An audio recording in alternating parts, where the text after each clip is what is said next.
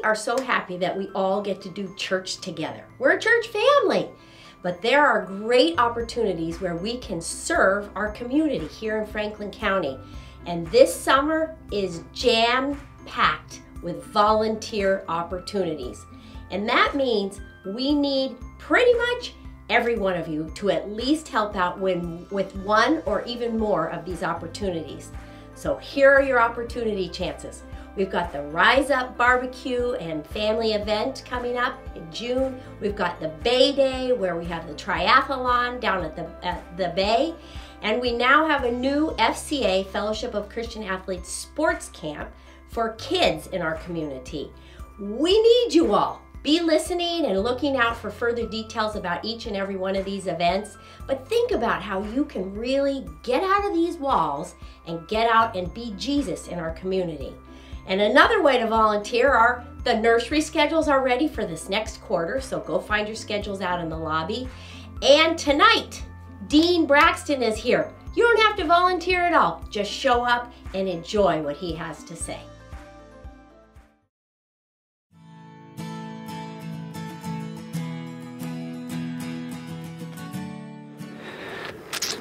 Well, Leilani Estates. How many of you have heard of Leilani Estates? Some of you have, if you've been watching the news. Nobody had a month ago, I can promise you that. Before May 3rd, Leilani Estates didn't mean anything. To those of us who go to church here, it just sounded like an estate that belonged to Leilani King, but that wasn't what it was named after. But Leilani Estates has become, for anybody who watches the news, the most well-known neighborhood in the entire United States. A month ago, it was a quiet little paradise, tucked away in the northeast corner of Hawaii. There's a place where you could basically live off the grid, practically, or maybe completely. It was lush, tropical forest, little paved streets, little one-story houses, and people were just living the dream there. They had no idea what was going on beneath their feet. But then on May 3rd, just this month, the ground literally split open. And if you've seen the images, streets just developed cracks, and steam and smoke and sulfur started coming up out of those cracks. People's yards split open. And then the lava came, and the lava began to shoot up into the air, in some cases 300 feet high, the lava fountains.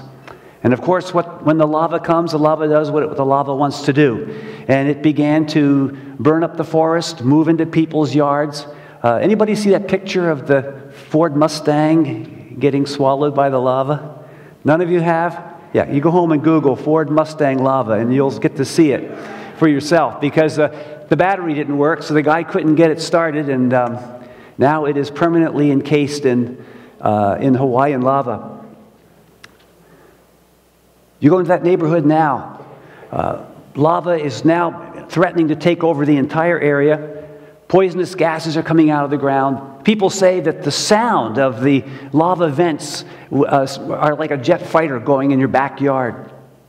The last highway to evacuate that entire area is under threat at this very moment, and the Hawaiian officials have actually positioned helicopters to go in and get the last holdouts. If the people, you know how it is, people don't want to leave. I'm not leaving, I'm going to be okay. Well, at some point, they won't be able literally to get out of their houses if this lava cuts that last road. For these people, the term terra firma, solid ground, will never mean the same thing as it does to you and me. Because the unthinkable happened. There, where they live, where they raise their kids, where we're going to have their barbecue, this maybe last night or tomorrow morning or tomorrow afternoon, that whole place suddenly doesn't exist anymore. And I imagine that the first Christians in Jerusalem must have felt something like that when their fledgling movement became the target of fierce opposition from their own religious leaders, from their own people. For a few short days or a few short weeks, this new movement with the good news about Jesus had become the talk of the town. If you take the book of Acts and you begin at the beginning, well, there aren't very many people who follow Jesus at the beginning. There are about 120. And they're gathered in this upper room. They're just a little tiny sect that has this new understanding of God and has actually experienced Jesus' presence after he rose from the dead. But nobody else is in on it. And then in one day, we're told 3,000 people come on board. 3,000 people are baptized. And the movement begins to just mushroom. And of course, you know how it is. When something goes viral, people talk to other people. And then they bring their family and they bring their friends. And pretty soon, this was the talk of the town. It was transformational. Every day, we're told, the Holy Spirit was working signs and wonders, miracles in people's lives. In chapter 3, we talked a week or two ago about the fact that a man who had been lame from birth, over 40 years old, was instantly cured there on the steps to the temple in front of everybody. And everybody knew who he was because they'd walked by him for decades. I mean, this guy was a fixture.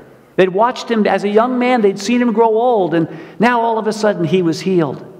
So for these believers, you would have to say they were living the dream of being part of God's new creation. It was as if God had planted a paradise on top of the old, broken, crumbling structures of this world, and they were the first people to get to live in it.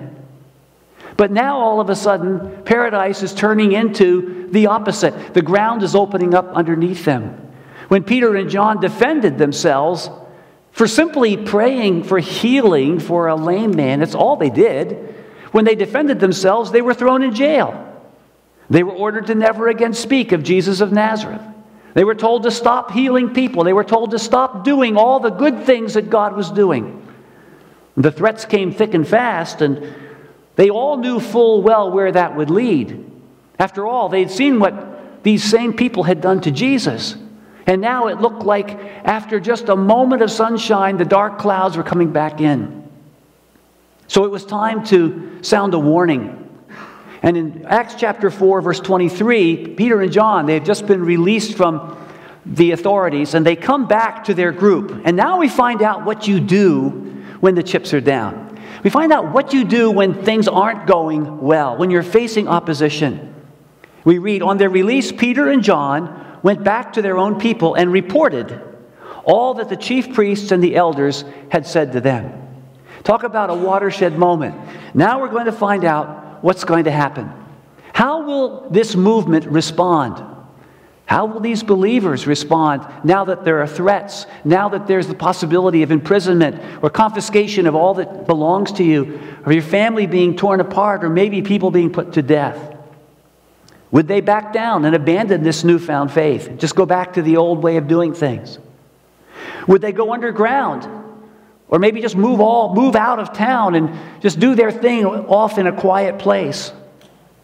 Or would they take their fight to the streets like other groups had done?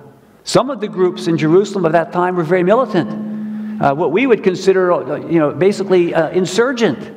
Would they then take up arms and start to defend themselves to bring the kingdom of God?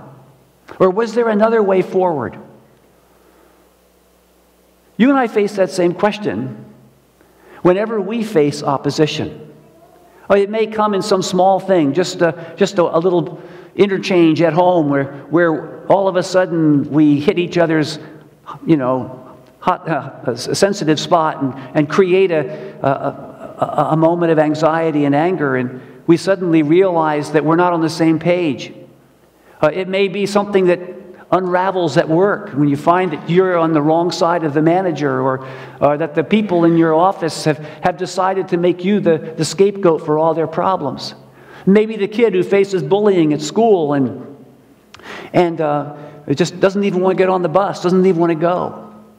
It may be that, and this happens, you've been singled out simply because you are a follower of Jesus. Not because you go around with a 20-pound Bible on a baseball bat and whack people with it, but just because you have a faith. And people have figured that out. And, time and time again, somebody will decide to see if they can take you down and make you the butt of their jokes and their little snide comments and so on. And that can wear on you. That can make you want to feel perhaps like not showing up. Or maybe just sort of putting your light under that basket that Jesus talked about. Or maybe even fighting back.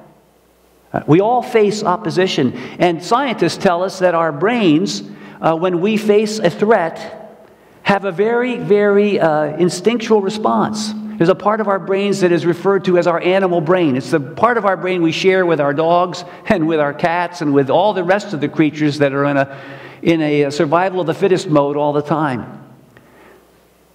Your animal brain, when you are under threat, is going to say, it's fight or flight. Either I'm going to stand and spit back and yell and make a big fuss, or I'm just going to get out of here. And each of us probably have a response that we sort of default to when we face opposition. Maybe you're one who just clams up and basically slinks away. Or maybe you're someone who gives it right back. Somebody comes at you and you just have a word for it and you just want to go right at it right now. Well, is there another way? Well, rather than trying to fight this fight on their own, what these Christians did was make a direct appeal to the highest court possible. Rather than arguing, rather than trying to take matters into their own hands, they decided to go to the highest court in the universe. We read in verse 24, when they heard this, they raised their voices together in prayer to God. Sovereign Lord, they said, you made the heavens and the earth and the sea and everything in them. You see what they're doing? Instead of trying to rely on their own strength or their own ideas or their own wisdom or their own rightness or whatever, they are saying, let's go talk to our Father. Let's talk to the God who created everything.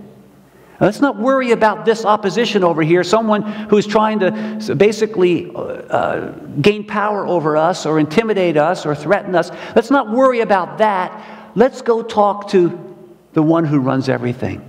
You see, these early believers understood something that you and I need to understand. We are part of God's new creation. And His new creation is happening right on top of His old creation. So there's going to be friction between the two.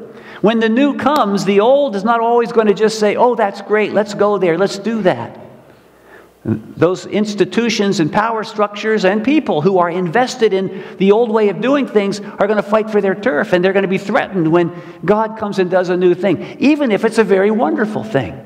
It's kind of hard to imagine how anybody could be upset with a lame beggar being restored to walk around and being restored to a normal and healthy and productive life. And what would be wrong with this man saying, hey, God, I thank you for that, and I thank you that you did it through your son Jesus. But you see, that new life and that new thing and that new creation called into question all of the other assumptions that everyone had who had power in that old way of doing things. So what these Christians did was they said, we're going to go to the Creator who is creating this new world, who is making all this happen. And we're going to put this in His lap. Now, in their prayer, they do an interesting thing. They quote their Bible. They quote an ancient psalm written by David. Psalm 2, the second one in the book of Psalms. And so here we read what they said, beginning with verse 24. You spoke by the Holy Spirit through the mouth of your servant, our father David. And here's the psalm, 2 verses of it. Why do the nations rage and the peoples plot in vain?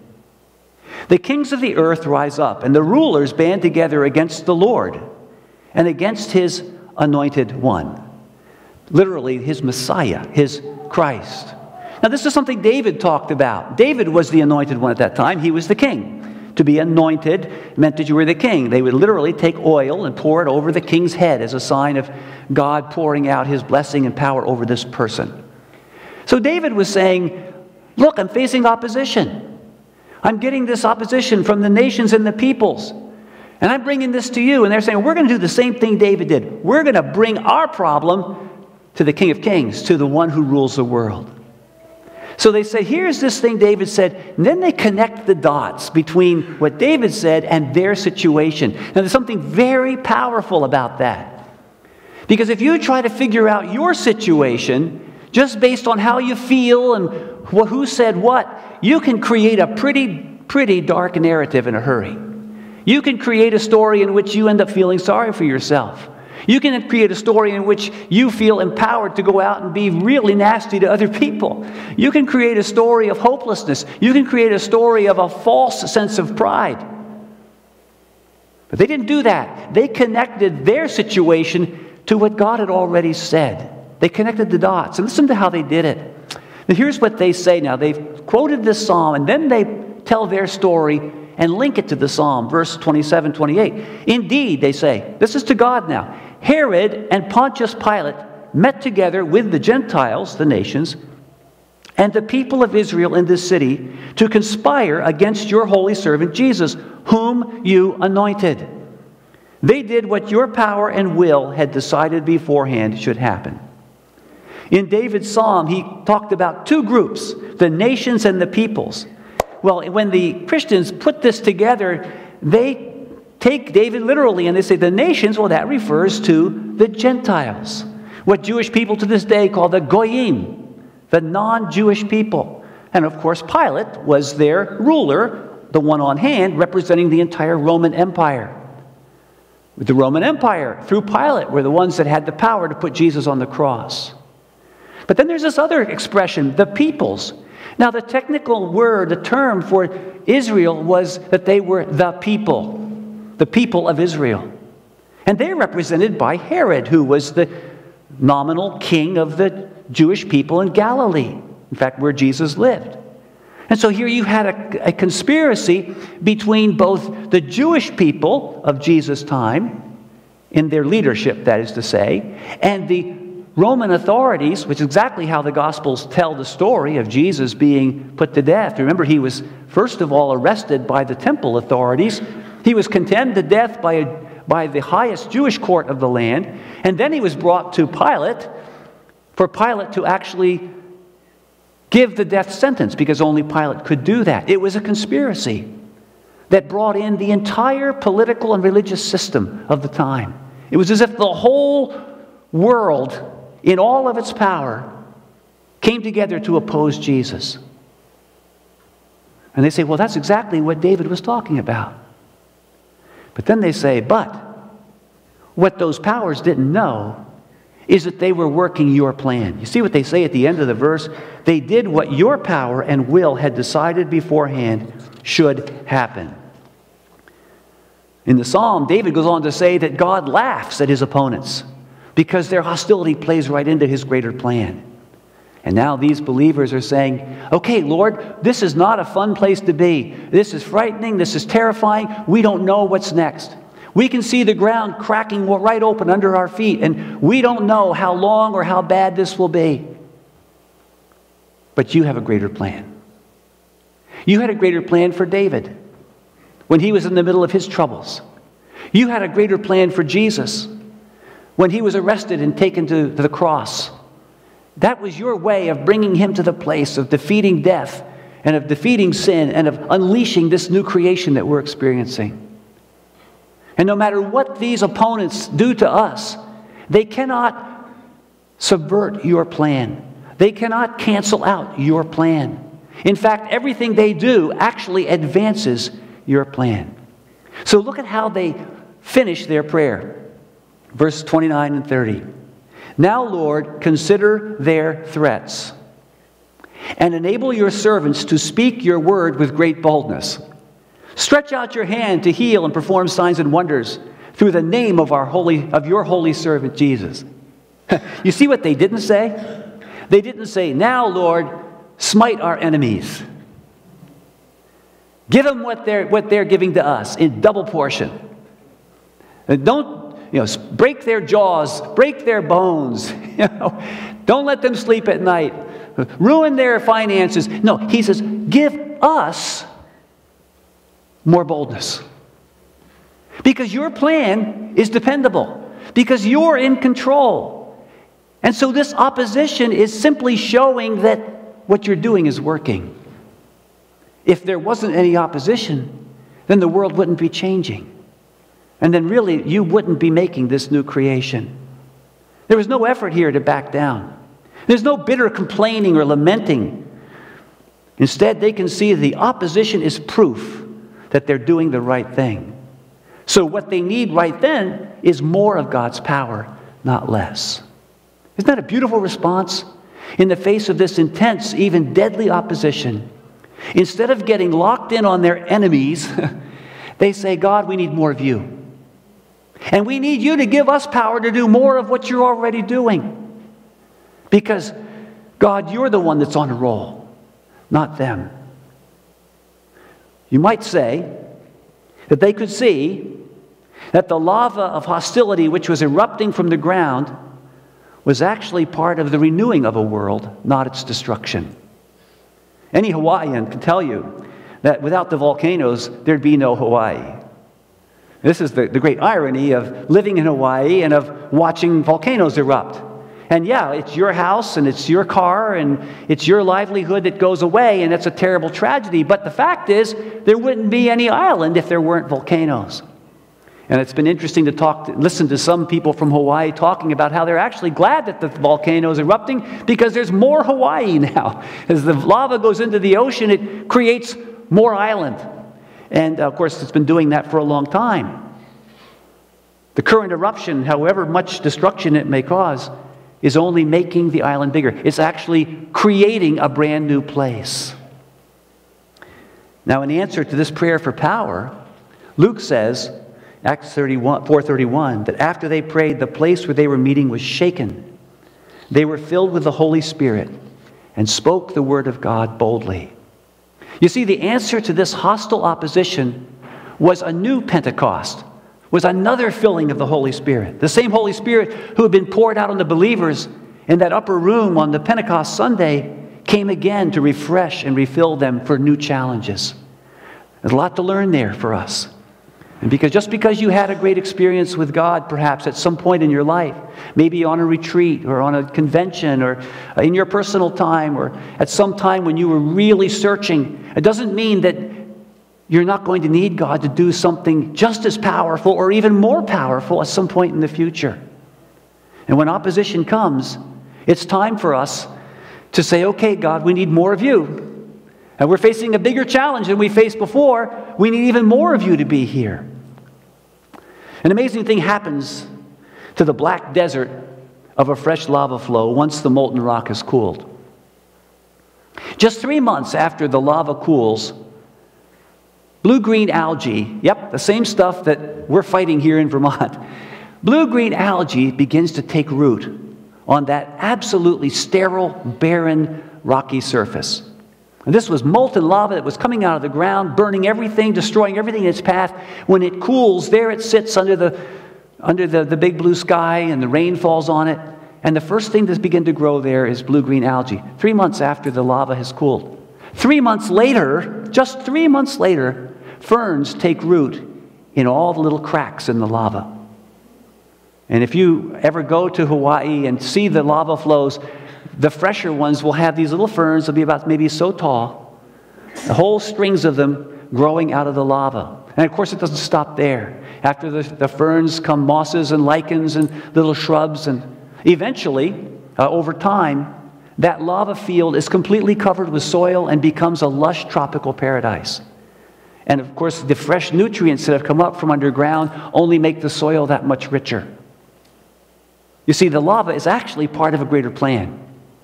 It's part of a recreation or a new creation happening in the place where the old world once was.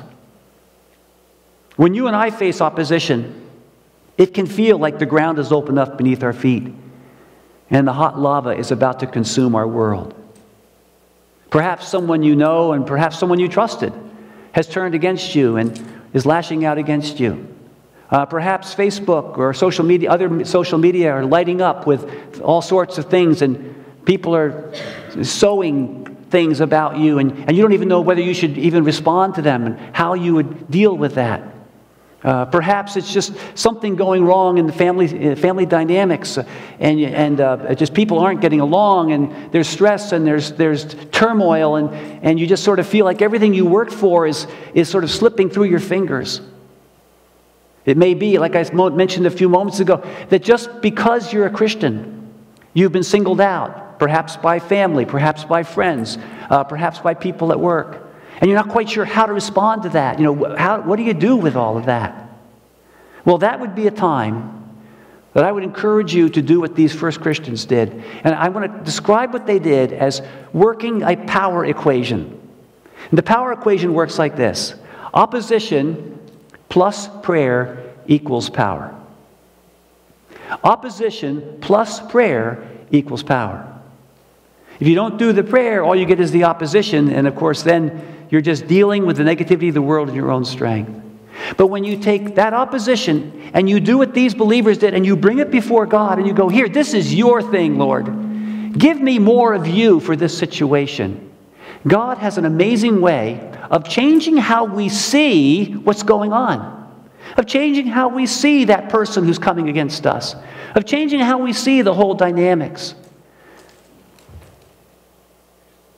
He allows us to operate with His love, with His strength, with His grace, with His power. Never did these Christians in the book of Acts ever take up arms against their enemies, against those that opposed them. Never did they fight back. Never did they bushwhack their enemies in a dark alley somewhere, even when their own people were being put to death. In fact, when one person by the name of Saul, who was later known as Paul, persecuted them and then became a Christian, they welcomed him as a brother. It was a hard thing to do, but they could see that God had a bigger plan. A plan that would go all over that Roman Empire, would go all over not just the Western world, but the entire planet. And God would use a man of opposition to become the greatest spokesperson for the Christian faith. So you see, opposition plus prayer equals God's power. You can think for a moment right now about some situation in your life where you are facing opposition, where you or what you believe in, what you stand for is facing opposition. You think of what's going on in our country with such bitter division between left and right, between liberal, conservative, however you want to divide it. And we can see that simply fighting each other isn't really fixing anything. It's just sort of a perpetual stalemate, kind of a political World War I that never ends. But what happens when Christians do this? When they see things that they don't agree with, and they hear voices that they don't agree with, and they say, Lord, I'm coming to you. How can I be a change agent in that situation? This isn't about winning and losing. This is about your new creation. That's how God changes His world. That's how God's going to change that situation that you're facing. That's how God's going to change how you see what's happening in your own life, in your family, in our country around us, in our world around us. Paul, again, that great opposer to the faith, who became its greatest advocate, wrote in Romans 8:28. And we know that in all things, if you underline anything, there's some words to underline, huh? All things, God works for the good of those who love Him and have been called according to His purpose. Don't forget the purpose. God's purpose is bigger than the opposition. In all things, God works for the good of those who love Him and have been called according to His purpose. So when the ground opens up and the lava starts flowing, apply the power equation. Opposition plus prayer brings God's power. God's plan is infinitely bigger than the troubles we're facing. And His plan works for good. He's a good God. He's a good creator. He never made a bad plan.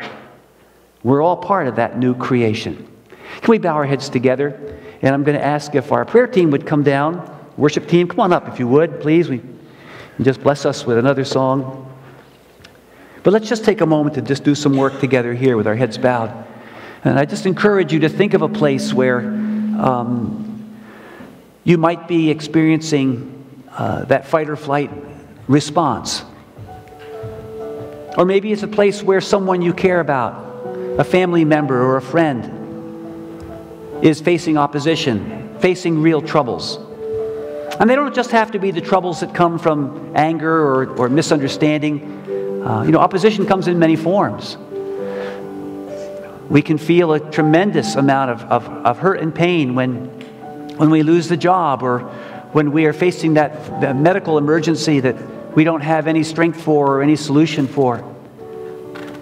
Whatever the opposition, wherever the lava is flowing into your backyard, let's just take a moment right now to say, Lord God, the God who created heaven and earth, I'm putting all of this in your hands because I believe you have a bigger plan, a plan for good and not for evil, a plan to bring me a hope and a future, a plan to make this situation brand new through your love and through your presence.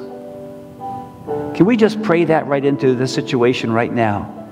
Lord, I just pray this into people's hearts as they deal with these situations in their lives. Lord, as we look at the state of our society and our country, Lord, drive us to our knees to put these things before you. Understand, Lord, that whoever wins an election and whoever gets to have the last say on the next piece of legislation isn't really the big purpose or the big plan. Your plan is the big plan that matters.